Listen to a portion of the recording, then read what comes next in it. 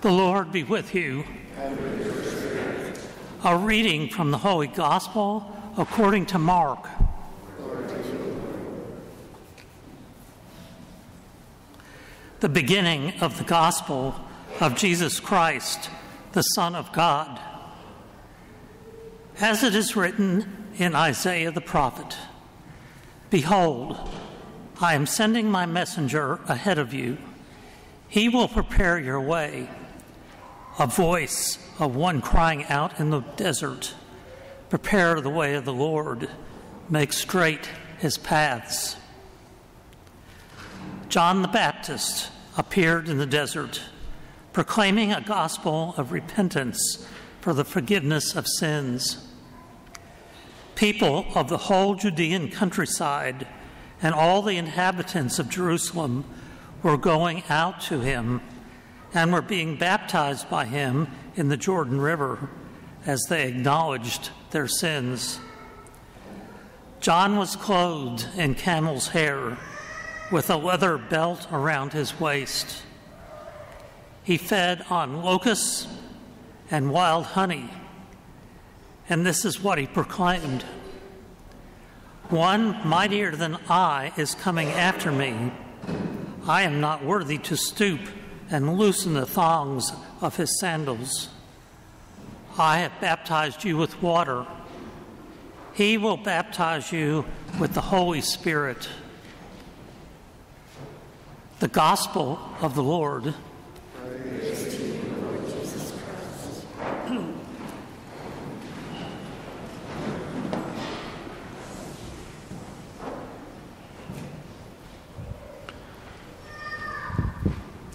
A couple of weeks ago, when I first read these readings in preparation for today, I noticed something that I've never noticed before. Now, in the Gospel, it talks about John, a voice of one crying out in the desert, prepare the way of the Lord, make straight his paths. That's a reference back to Isaiah. And I always thought of this as this story about John the Baptist, right? He lived in the desert. He had camel hair and a leather belt, and he ate locusts and wild honey. And so I always thought this is a great story about John coming and talking about the Lord. And then I read this from the prophet Isaiah when we're actually reading what it was quoting. A voice cries out, "In the desert, prepare the way of the Lord.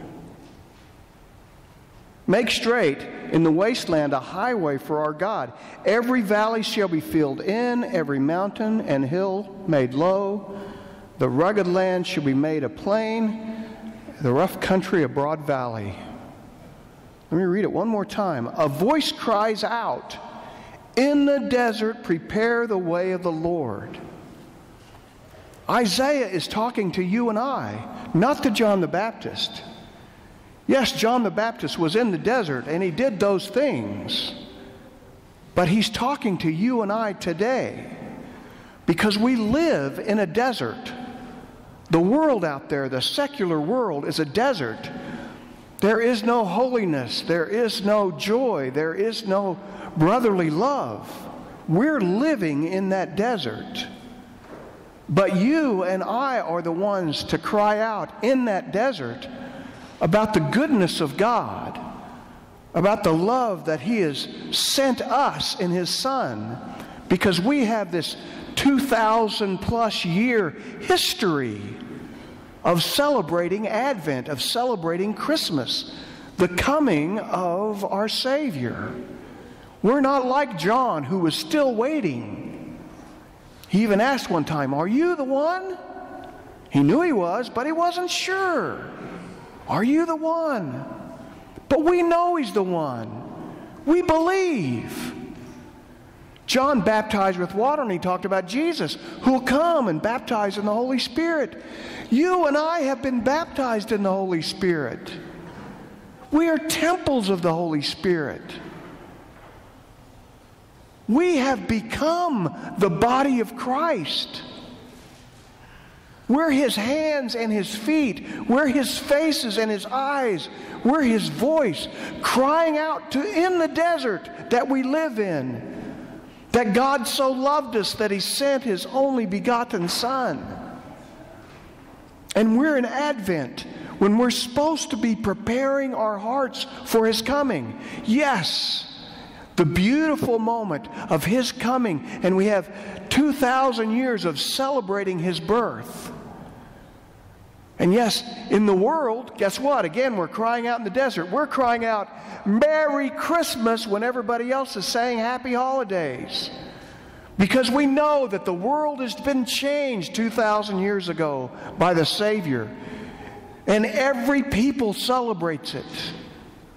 Some of them don't even know what they celebrate. But here we are, the second week of Advent. We're supposed to be pausing right now and reflecting on, yes, the coming of Christ in His birthday, but also the second coming of Christ. When He comes and takes us with Him to heaven, we don't know the day or the hour that will happen. And we must prepare. How are we doing in our preparation? How are we doing in our reflection? We come together at Mass, we're in community, we pray, we sing, we listen to His Word, we receive His very body and blood, and then we're to go out into the desert and fill the valleys and make them plain. Take the hills down and make them smooth. Take the crooked paths and make them straight. We do that by loving God and loving our neighbor and loving our enemy and loving ourselves. Smiling at the person in the checkout line. Loving on our kids and our grandkids. Loving on our parents. Loving on our coworkers. Caring for the other. That's what they don't do in the desert. They don't care for the other. For the most part, we humans, sadly, this is a kind of a default position to become self-centered and narcissistic and greedy and selfish. That's what's out in the desert. We're the voice that's different. We as Christians, as Catholics living our faith, are to be the ones that say, no, God loves you and so I love you too. God cares for you, so I care for you too. Not just the ones that love us back, but also those that are downtrodden. This is a beautiful time of the year when people start to think about, not just here, but out there, caring for those in need. They put a little bit in the Salvation Army bucket at the store when the bell ringer's ringing. They may give to somebody for a turkey dinner. They may do something to volunteer. They start to think about that. That's your and my job 24/7, 365 days a year. We're supposed to say, in a way, Merry Christmas. Christ has come all year long. That's who we are. We are in the desert, crying out, shouting like it said in Isaiah from the top of the mountain, fear not to cry out, and say to the city of Judah, here is your God. That's what we're to be doing. That's what God called us to do. And we do it in little ways. Why? Because there's 8 billion people in the world. There's 1.2 billion Catholics. There's about another billion Christians that aren't Catholics. So there's, about a quarter to a third of the world's population are believers? We each doing our little part, loving on those in our circle of influence, caring for those in our families and in our workplaces and in our friends, that we change the world. That's what this moment of Advent is about. We're preparing for this day of Christmas. So when we celebrate the Savior's coming, we celebrate it with this 2,000-year history of knowing that God is here. He's with us. And we also celebrate it knowing that He's coming back and that we must be prepared. And what is our mission in life?